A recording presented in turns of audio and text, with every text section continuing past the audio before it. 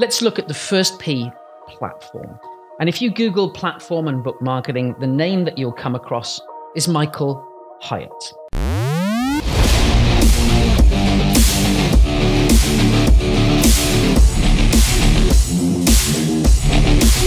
Michael Hyatt was the former CEO of Thomas Nelson Publishing in the United States, and he wrote a book called Platform. I've mentioned this before, I think. Platform, Get Noticed in a Noisy World. Now go to Amazon, take a look at it, download the Kindle if you want.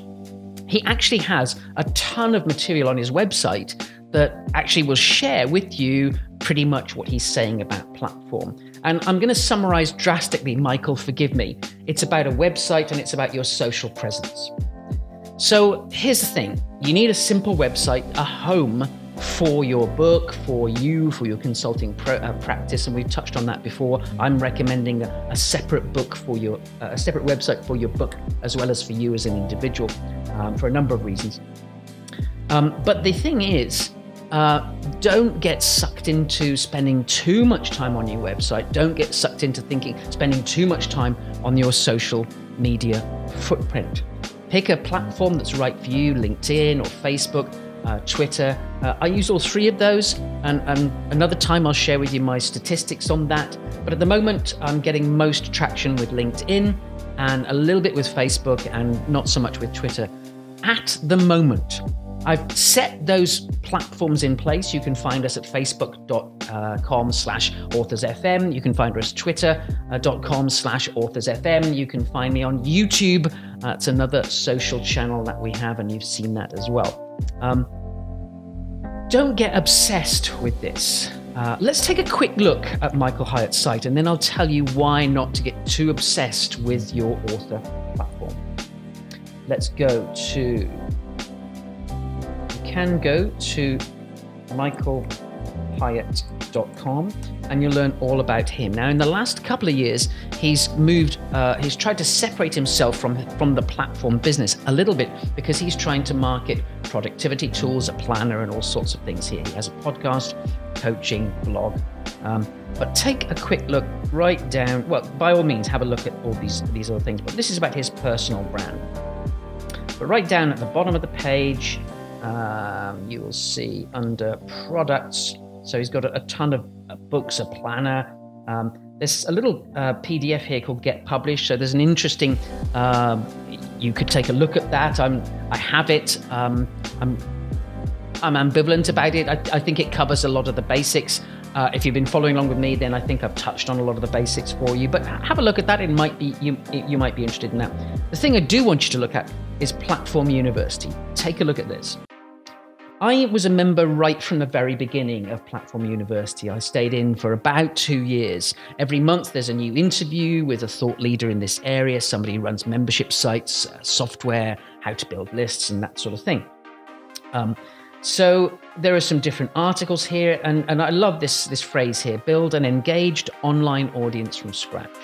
So in part it's about you're creating a membership site, if you will, but it is about your platform. It's about your community, your audience. So I was a member of this for 2 years. I found that it began to get a bit repetitive after a couple of years.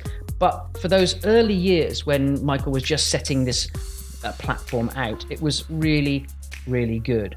There are videos with men and women who do an amazing job of different aspects of marketing your platform, building your platform. And here's a video interview with Brian Harris on growing an email list. Now, I want to talk about Brian Harris a little bit later on. So Platform University is really about you, your community, and your hub, website, social.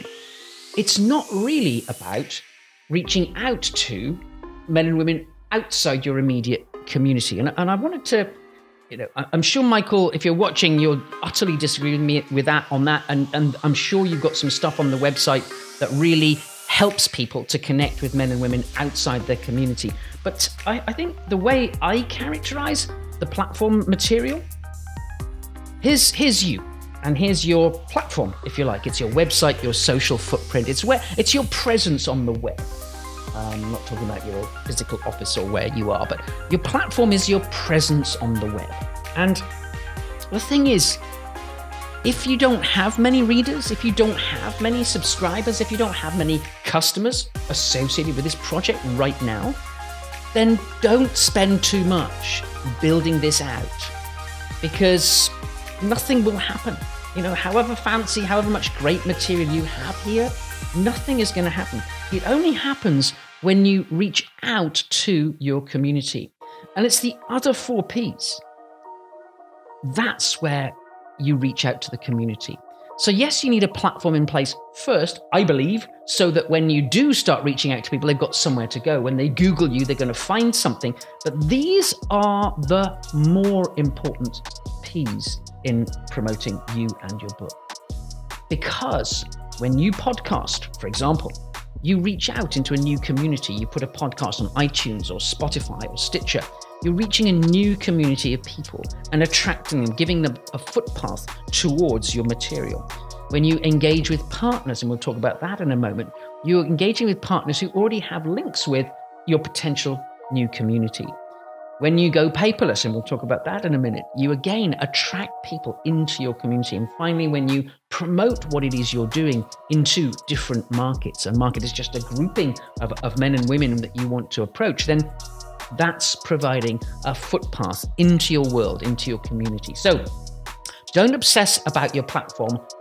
Build it for sure, but don't expect them to come. Remember that field of dreams, build it and they will come. No, they won't. We need to show them the road, give them maps, reach out to them.